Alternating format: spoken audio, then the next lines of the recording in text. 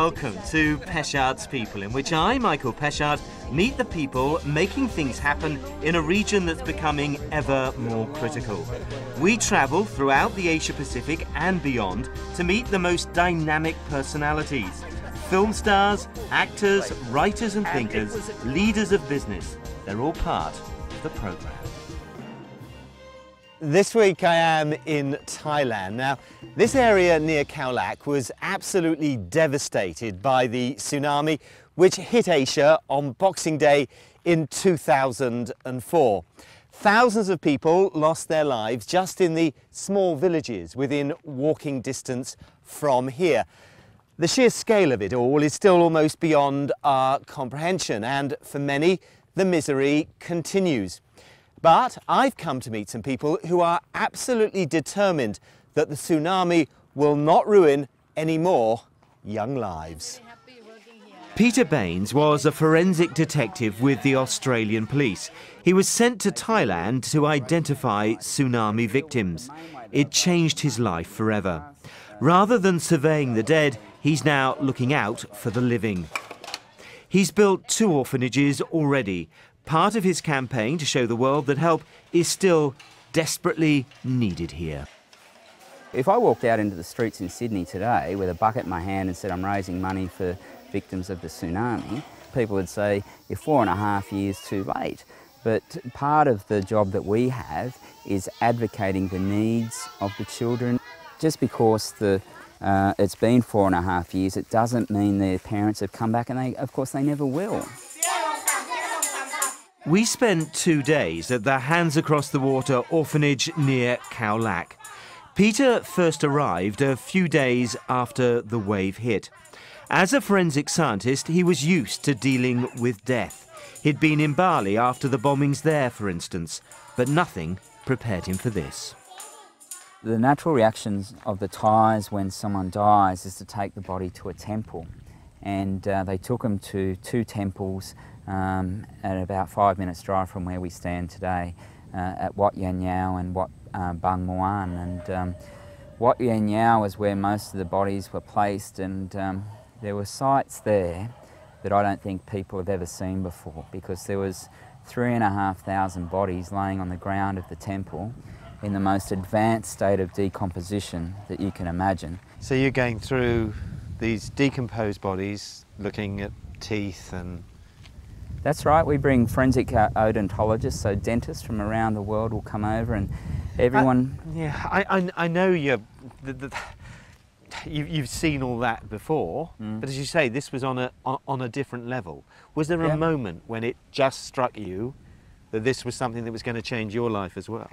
Having worked in this area and been surrounded by death for 20-odd years, I don't think I really appreciated the significance of it until, I guess, looking at the real impact on those that were left behind. Because for us to work as forensic practitioners, you have to look at the job as a job. You can't deal with every person as an individual. And I don't mean that in a cruel way, I mean that as a coping way. Sure. And I spent a number of days with some of the relatives of people who had died, and they were the hardest days I had. Emotionally, they were the hardest days to sit opposite someone who'd lost their daughter, who was here on her honeymoon with her husband, and they both died, and at the time she was pregnant. So this lady that I met, this Australian lady, lost her daughter, her son-in-law, and the only chance she ever had of grandchildren in that one day. And I spent the full day with her, and it was one of the most rewarding days, one of the hardest days that we could have in this environment. And there's a real balance. For forensic practitioners, there's a balance. You can't have every second day at work like that. But if you don't have them every now and again, you forget the significance of why you're here and what you're doing. The 60 or so children at the orphanage we visited were full of life and fun. There is a wonderful, warm family atmosphere which belies the background to their being there. They deal with things like post-traumatic stress disorder. They deal with separation anxiety. They deal with survivor guilt. They deal with aquaphobia. Aquaphobia is a fear of the water. So for many of the kids who come to the beach, it's something that they have to overcome. You know, there's a child at the orphanage who was with their grandfather on the day the tsunami happened, and the grandfather was running and had one grandchild in each hand, and the water caught up and knocked him over, and to survive for himself he had to let go of one of the children.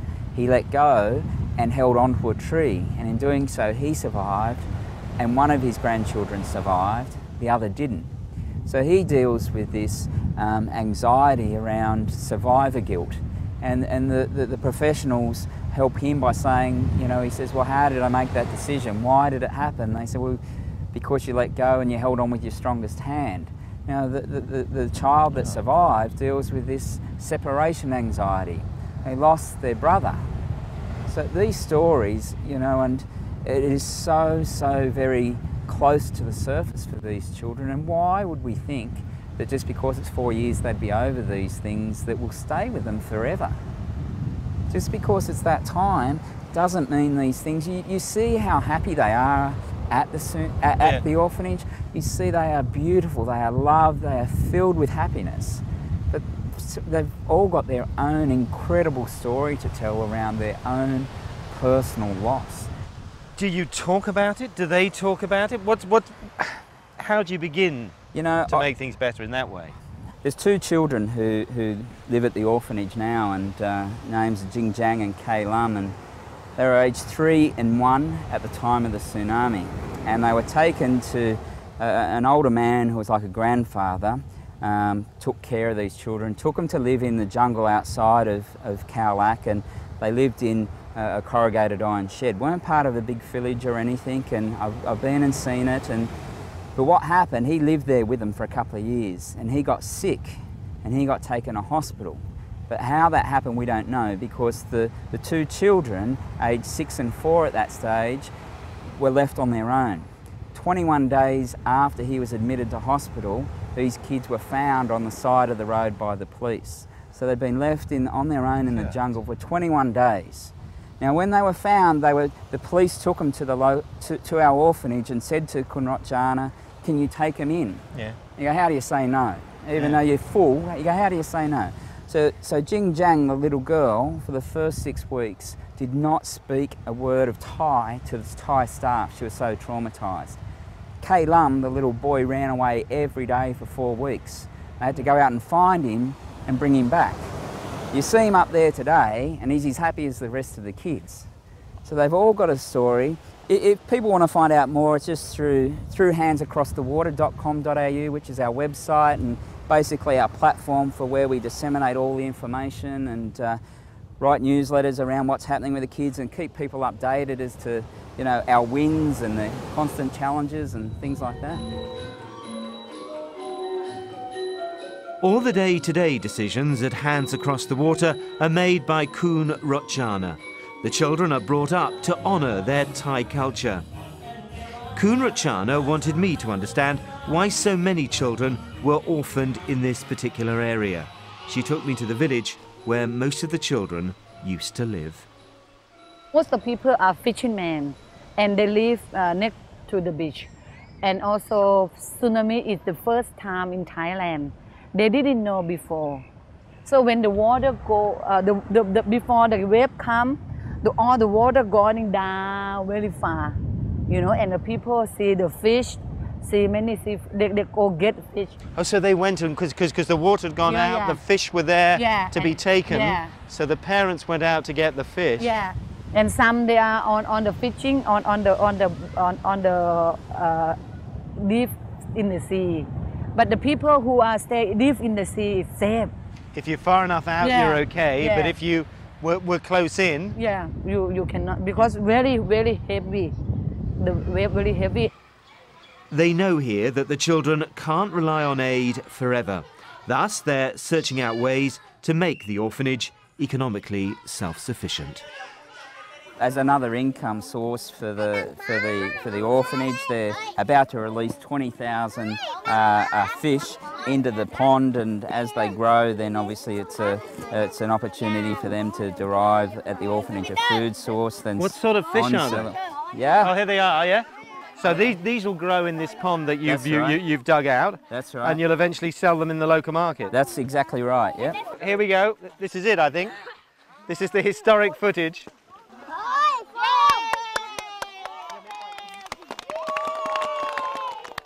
After the break, more with the children of Khao and the legacy of the tsunami, which won't ever go away.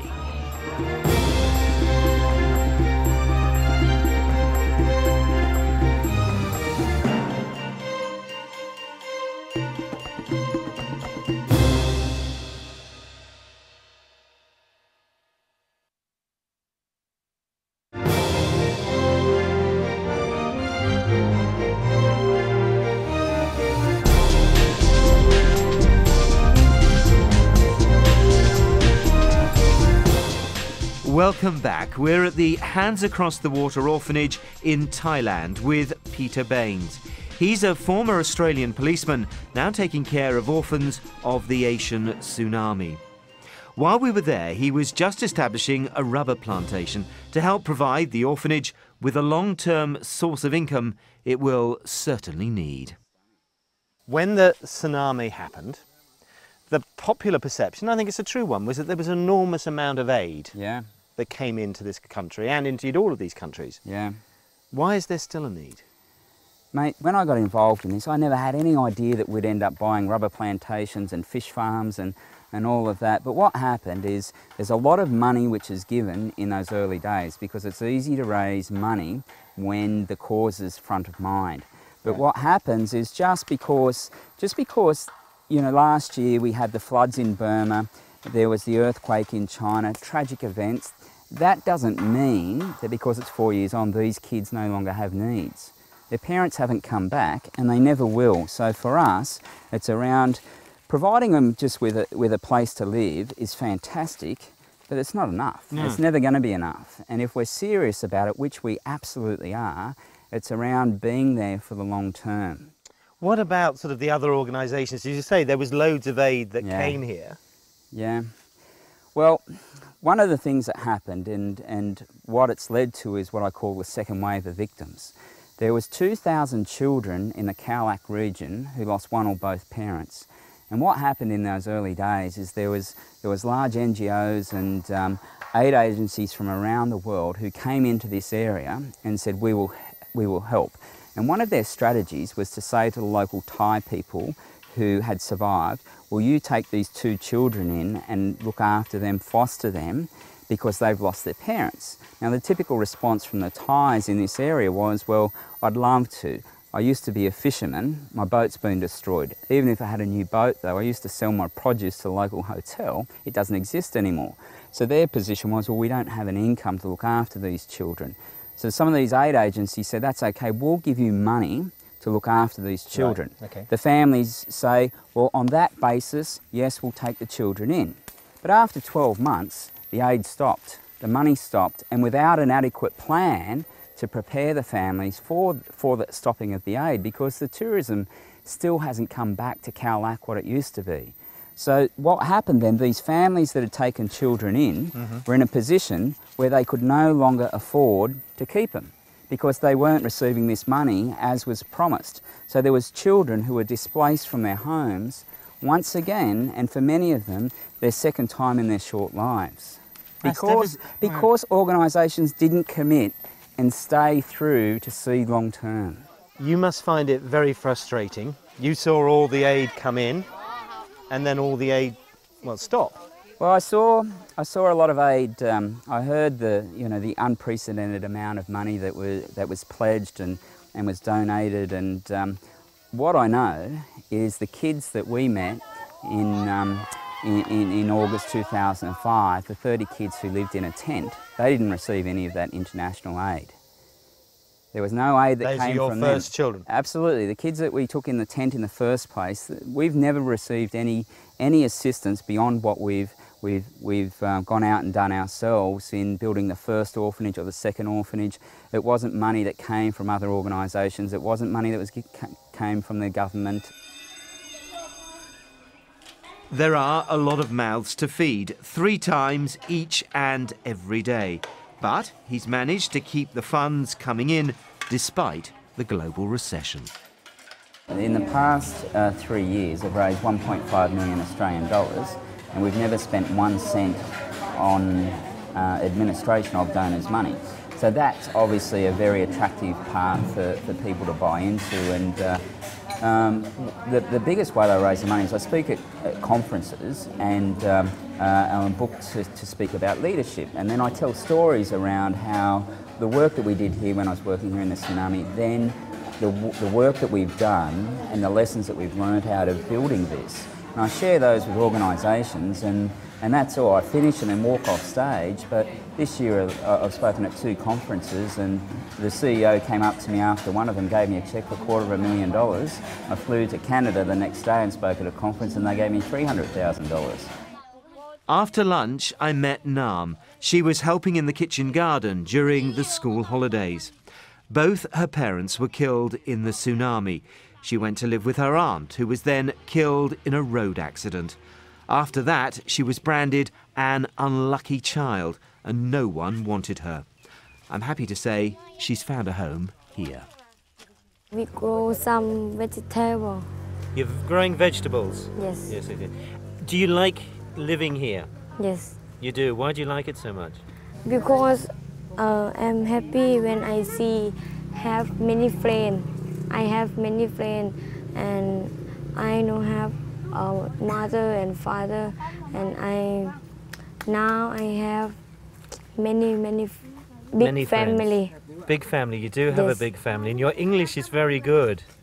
Your English is probably one of the best here, isn't it? What are you hoping to do when you grow up? I want to grow organized tour. After the tsunami, there was apparently an outpouring of good intentions. Kun Ratchana, who had begun gathering the children together after the tragedy, says she owes Peter Baines a debt she can never repay. He's a wonderful man. I respect him like my father, like my God, you know, that he will everything for us. The first he came when we are in the tent. You were in a tent? In a tent, no house, no. I stay with a kid in a tent. When you met Peter then, he then suddenly decided that he wanted to get you out of the tent and somewhere better, or? No, because in that time, many permission from many people. The first time I don't believe Kun Peter, because many organizations come to me, oh, Rojana, I would like to help you to set up the orphanage. Oh, I'm really happy, you know. But later, I never hear from those people again. So you got lots of promises? Yeah, but Peter, he came and he brought me many things. The first, he brought me food and rice for the kid, many things. And after that, he really 100%. So I'm really happy. When the first building opened, oh, I'm crying. I'm so happy that, oh, he not just only promised, but he did. He did for me. This is the memorial to the local victims of the tsunami. It's a measure of just how far the hands across the water children have come, that they've begun playing in the sea again. Hundreds of thousands in Asia lost their lives that day. Each victim and each survivor has their own story. Millions of lives were changed forever.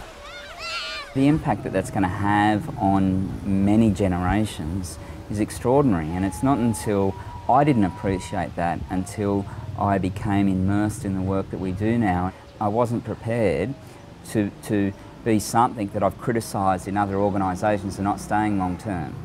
And part of it for me was committing long term, and from that I know that we can do so much more if we stay and make such a big difference. And the opportunities are there to go into different countries. I've been asked to go into a number of different countries now to do what we've created here.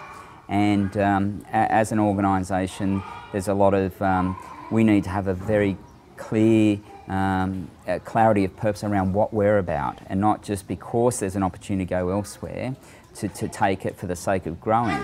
And I think part of what we look at is Could we provide care to 1,000 children? Yes, we could. But would that level of care be different than if we focus on the 100 children that live here permanently, thereabouts? And it would be very different. And we know that by focusing on the children that we've got here right now, it's the opportunity to help them become leaders of their community. Obviously you don't do it for the rewards to you, but I'm just trying to get an idea of what it's meant for you. It's the without question, it gives me goosebumps when I think about it. It is the most rewarding thing I've ever done in my life. And to stand here and look at the two physical premises, it blows me away. To see these children run through here in the happiness that they have, how can you not stand back and go, this is good? Seeing the kids around, the Thai children, how happy they are, how healthy they are, and you know, the beautiful staff, it's priceless, absolutely priceless. Peter, it is priceless. It's been absolutely a pleasure meeting you, Michael. And well done. Wish you all the support in the world. Thank you, mate. Thanks for being on the programme. Thank you. Next week, what life is really like on the professional golf circuit. Meet Singapore's most successful ever golfer in major championships. Lam Chi Bing, he's with me next week.